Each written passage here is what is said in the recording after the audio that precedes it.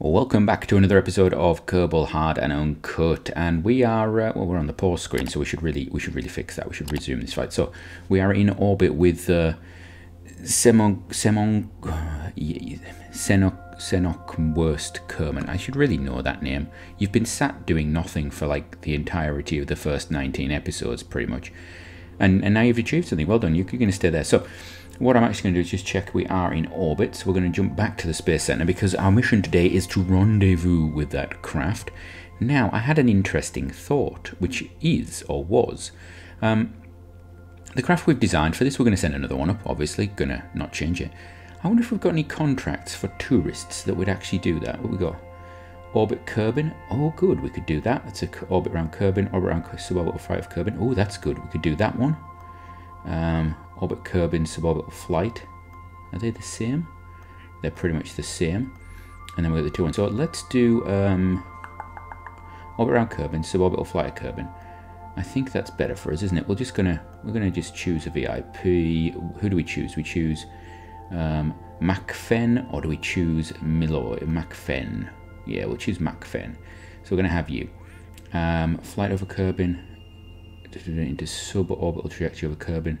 4 tourists to their destination. That's a lot for going to the moon. They're going fly by the moon, fly orbit around Kerbin. There's lots of random stuff there. I don't like that. Right. Anyway, let's go get this going. So the reason I'm doing this is because, well, we need money, but also it offsets us rendezvousing, in actual fact, because this craft, of course, has a probe core on it. That is right. We have a probe core on it. So it can get out of there, thank you. We don't have to risk our actual Kerbal for this. We can put a tourist in, because they're free. Tourists are free. That's wonderful. Right. And so this runabout 2, there we go, save you, and we're going to launch you straight away. So yeah, we've got a situation actually where this one, oh, you know what? That's a problem, I just realised. I was going to put solar panels on it, wasn't I? Because we now have solar panels. Oh well. That's a mistake that we've made. Oh well. So we're going to have to do this as quickly and as efficiently as possible. Alright, let's go. Launchy, launchy. Muchy, muchy. Start to turn just a smidgen over. There we go. Hold it there. Thank you very much. And yeah, we'll get the... Oh, I'd love this. We've got time to apoapsis. We've got time to periapsis. We've got our actual things showing up. Oh, it's beautiful. It's beautiful. We're going to actually throttle down just a smidgen there. Don't need all that thrust, do we?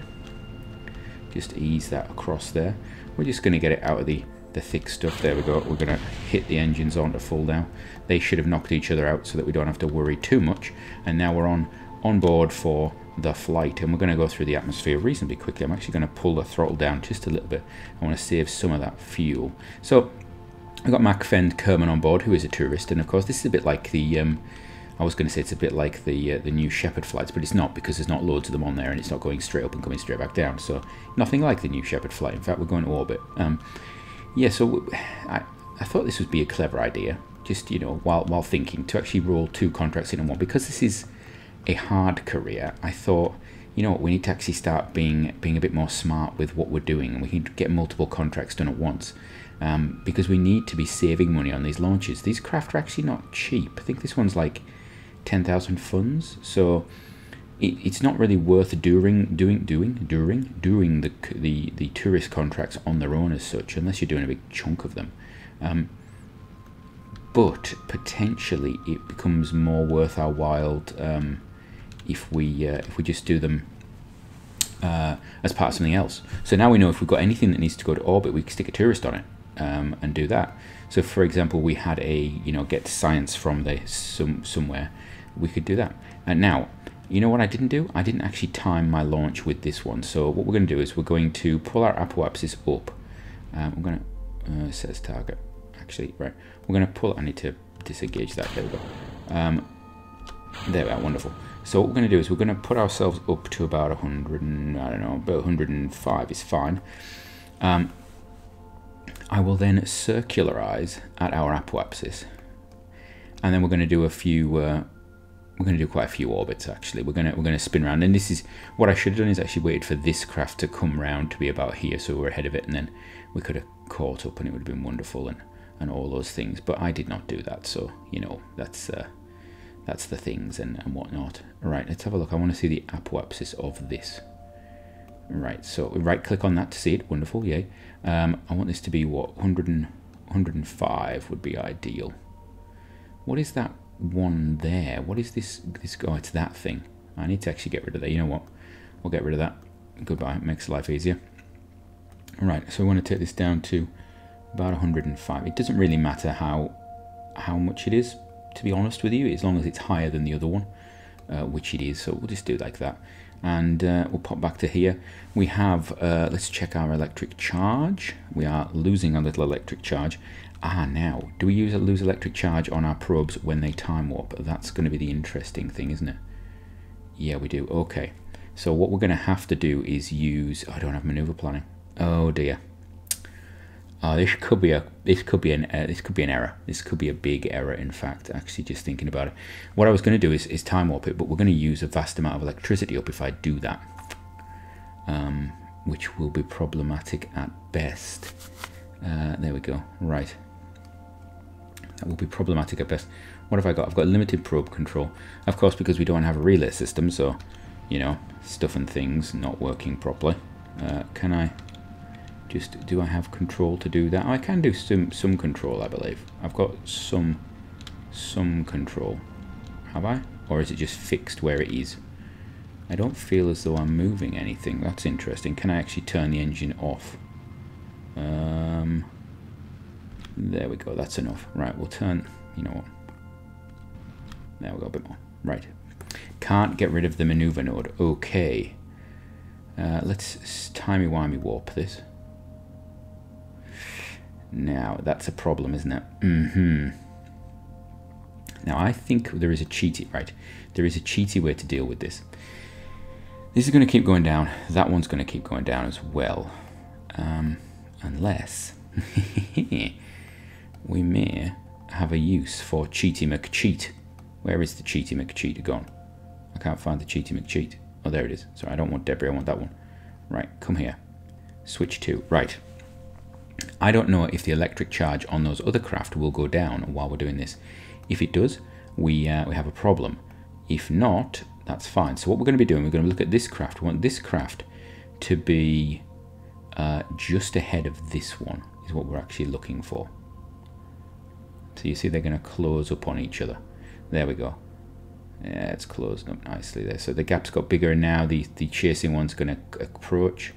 We're going to slow it down a bit. You see, so this is this one that's on the lower orbit. It's going faster. This one's going to drop down into its orbit, so we need it to be ahead, basically, because it's going to slow its orbit down. And we're going to try and guesstimate about. Ooh, let's see. It's gaining a reasonable amount each turn, so I don't know. It's going to be an interesting one. I think we've got about 6 minutes left on this. There we go. That's it. That's where I want to... do I want to be? This is a bit like me being unguided, being without maneuver nodes. Yeah, there we go. Right, now we're going to jump to that. There we go. Let's hope that it's still got electricity. That is a little cheaty what I've just done, but I'm going to live with it. I'm going to live with it. Right. So let's have a look. Ideally, you do it in ascending or descending node. So let's try doing it, putting a maneuver node there. I do not have signal. Right, we need to run around until we get signal. Come on, give me signal. This is going to be problematic. There we go. Got signal. Right. I forgot about the need for signal. We could actually end up just bringing this craft back down because I need a pilot. That's a stupid, stupid move. Right. So we're going to bring this down. Oh, that's nice. What was that? That was an intersect of 12 kilometers. Okay. Can I make it less than that? Okay. So that's the lowest it will go. What if I do this? Pull that back a bit.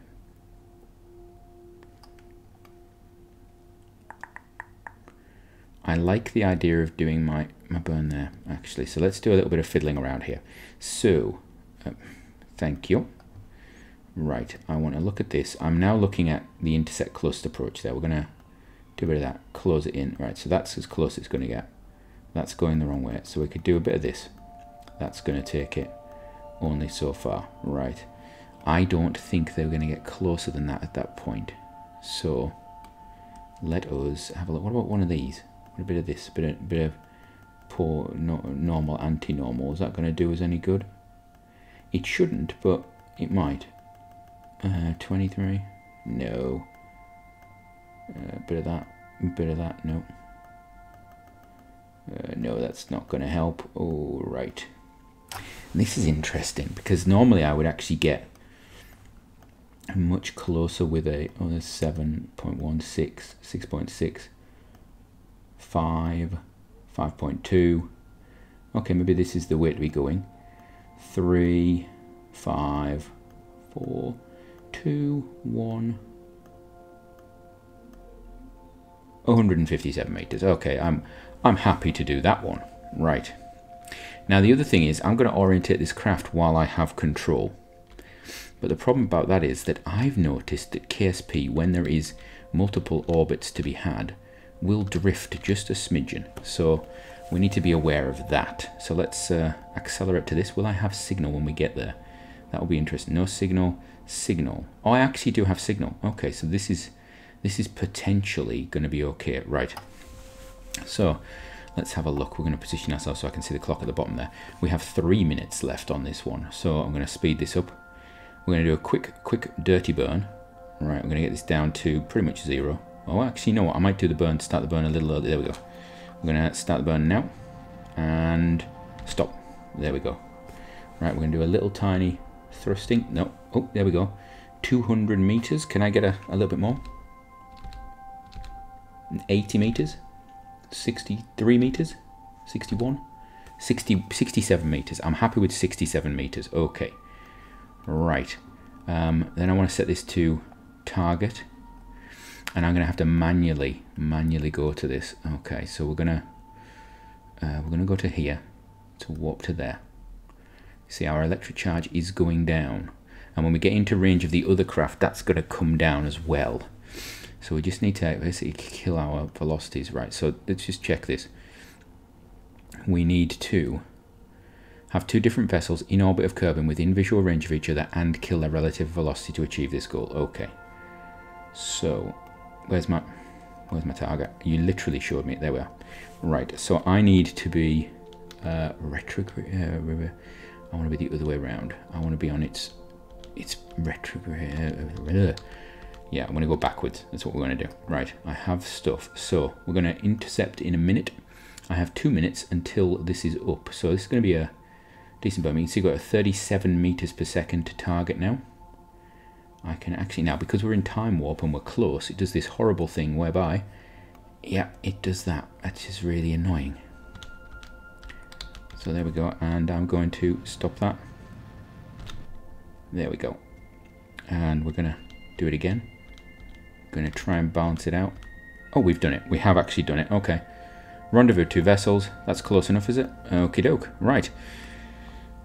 Time to bring us back then. So we're going to go to orbit. We're going to put ourselves retrograde and we're going to fire everything we have got right now. There we go. I'm going to put this into a physics time warp C.